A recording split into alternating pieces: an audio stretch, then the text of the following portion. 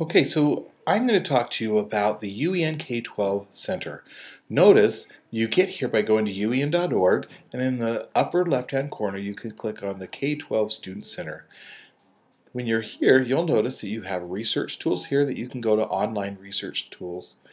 In the middle you have learning searches. Learning searches is where you can actually go in and pull information from websites, activities, television programs that are tied to the subject area and the grade level that you click on. So like if I have language arts in elementary 4th grade, I'm going to click on this and hit go. And you'll notice that it actually brings up quite a big list of different sites that you can go to on language arts in the 4th grade curriculum.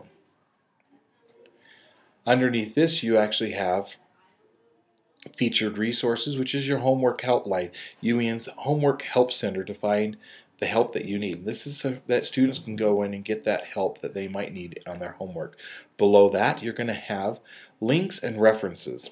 And the top site is top websites for students, and here you're going to have like Bill Nye the Science Guy, Read Write Think, that are really good resources for students. Then I click on Utah information and it comes to different resources for Utah, like Utah counties, Utah national parks, and Waterwise Utah or Utah digital newspapers. That is an excellent resource for going and getting any newspaper ever written in Utah. Great resource there. Under the next category, World Resources, you have GPS information and then mapping resources that are really good for students to see.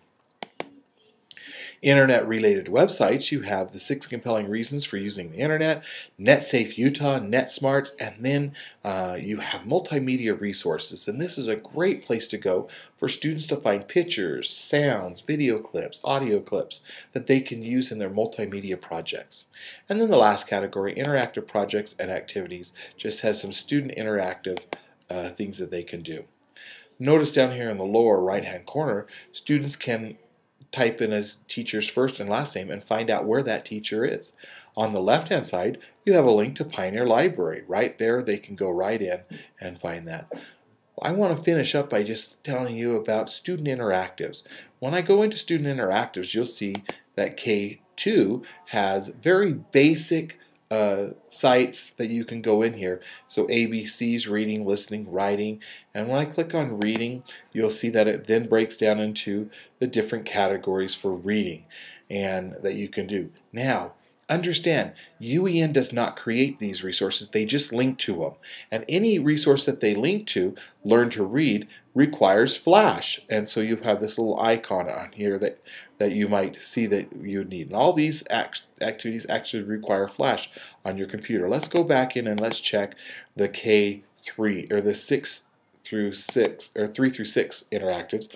Notice here I'll click on Math, and over here late delivery, it actually requires Shock Player, and so you'll notice that you can go in and look at these different things. And each category, look here, you have algebra, fraction, measurements, geometry, patterns, money, data, integers, estimation. And so all of these different categories, just fabulous for reviewing the process that you need. And then finally we have the 7 through 12 interactives, and this one really is just got tons of things in here for science, health, technology, arts, language arts, brain games, math, and social studies. Really good. I'm going to go into brain games and just look at, you have the different categories: puzzling puzzles, brain benders, strategy games, memory games, and all of them just really good things for students to use. And you can come in and look at all the different resources that you have. Students can access this in school or on their home computer. This service is brought to you by UEN, Utah Education Network. Thanks.